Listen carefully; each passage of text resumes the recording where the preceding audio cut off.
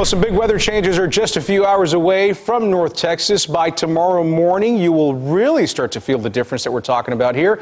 Texas weather expert and chief meteorologist Scott Padgett joining us now with what we can expect. Hey, Scott. We can expect a big change in almost seasons for us. Right now, we're still sitting at 70 degrees here in DFW, but you know it's just off to the north near Oklahoma City in the low 50s. That's the colder air that is on the way as this cold front is getting a little bit closer to North Texas. So let's see how that front works its way through. And you can see there's rain off to the north, just ground clutter showing up right now from our radar here in North Texas. But overnight tonight and into tomorrow morning, about 3 to 4 o'clock, we start to see that front pass its way over the state line. 6 to 7 to near 8 o'clock, it is sliding its way through the Metroplex. Could hear a couple of rumbles of thunder. Some rain will stick around at a 20 to 30% chance. Then as we go through about the 9 to 10 o'clock hour, that front slides its way down to the southeast. But then the other story are the winds that will be out of the north to the northwest near 20 to even maybe 25 to 30 miles per hour. And you notice our temperatures only in the mid 50s